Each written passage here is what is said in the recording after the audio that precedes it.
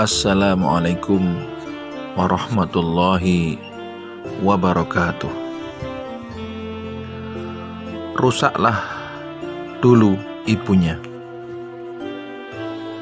Sebuah narasi percakapan iblis kepada anak buahnya. Jika kau ingin merusak sebuah keluarga, rusaklah dulu ibunya. Beri ia perasaan akan rasa lelah bertubi yang membuatnya merasa lemah dan habis energi. Jika ia sudah merasa lelah, ambil rasa syukurnya. Biarkan ia merasa bahwa hidupnya habis untuk mengurus keluarga, dan buatlah ia tidak memiliki apapun selain lelah yang didapatnya. Setelah kau ambil rasa syukurnya, buatlah ia menjadi orang yang tidak percaya diri.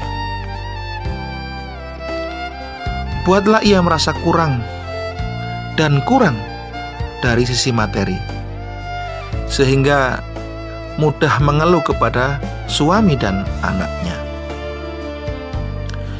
Sibukkan pandangan matanya untuk melihat kebahagiaan dan kesenangan orang lain, dan buatlah ia lupa akan kebaikan yang ia miliki. Buatlah ia merasa minder dan merasa tidak berharga. Jika itu sudah terjadi, ambillah juga sabarnya. Gaduhkan hatinya agar ia merasa ada banyak hal yang berantakan dalam rumahnya. Buatlah ia merasa betapa banyak masalah yang ditimbulkan dari anaknya, dari suaminya. Goda lisannya untuk berkata kasar, hingga nanti anak-anak mencontohnya dan tak menghargainya lagi. Lalu bertambahlah kemarahan demi kemarahan. Hilanglah aura surga dalam rumah, dan kau akan menemukan perlahan rumah itu rusak dari pintu seorang ibu.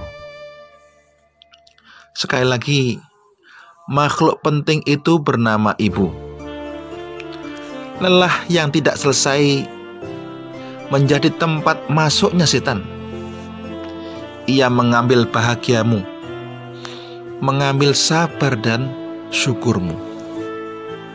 Wahai ibu, jangan biarkan setan mengambil itu. Jika kau lelah, rehatlah. Jika kau lelah, berbagilah. Sungguh tak ada satupun yang akan membiarkanmu merasa sakit sendiri jika kau pandai menghargai dirimu. Ringankan tugasmu, Bu. Jangan menekan dirimu terlalu keras. Sesekali tak masalah rumahmu kotor. Tak masalah betapa banyaknya pekerjaan yang belum kau tuntaskan. Jangan terjebak dalam waktumu, Bu. Sungguh tugas muliamu jauh lebih penting dari sekedar rutinitas yang kau lakukan setiap harinya. Rehatlah.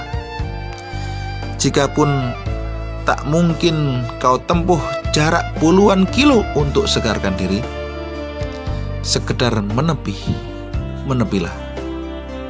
Semoga keluarga kita, ayah kita, ibu kita, dan anak-anak kita bisa mengambil dari hikmah tulisan ini.